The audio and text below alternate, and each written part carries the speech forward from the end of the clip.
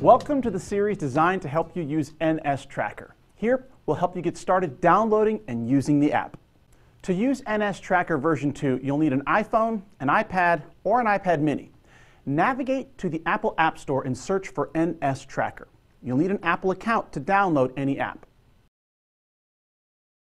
Now, once the app is downloaded, you'll need a username and password. Obtain this information from the NutriScription administrator. Each account is unique based on the user's history with NutriScription. Your username and password will notify the app to download your specific salesman ID, the labs you use, your grower history, the crops that you normally sample in your market, etc.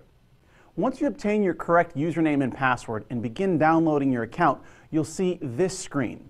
This screen shows download progress. It is really important to let this screen finish or you will not have all the drop-down information to choose from to sample correctly. Could take anywhere from 5 seconds to 5 minutes, depending on how much information you have in your NS Tracker account. Now, once the download is complete, the app will return to the home screen. The iPad app version allows you to change your home screen background. Now, to do so, select the background button. You may choose between row crops, perennial crops, or a golf course. The iPhone app version does not have this option. The home screen background will always look like this. Besides this feature, the apps are essentially identical.